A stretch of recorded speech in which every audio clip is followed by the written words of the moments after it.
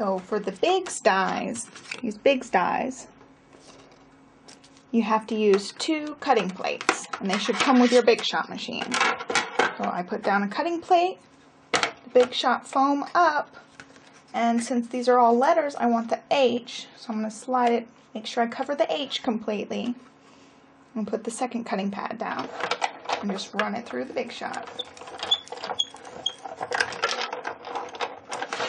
And pull it out the other side.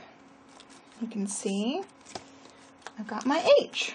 With the Texturz plates, you're going to have your multi-purpose platform set on tab 1. So slide the other tab through. And then you'll need whatever texture plate you want. And I'm looking for polka dots here. I want to use these tiny polka dots to make my letter pretty. So I want the polka dots to come up on my letter, so I have to flip my letter backwards.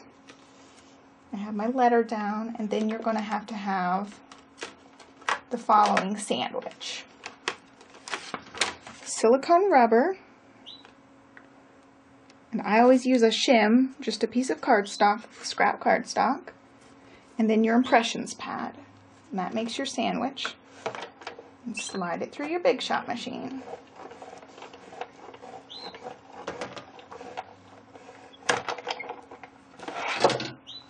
And I always just unload everything at the front. And you can see.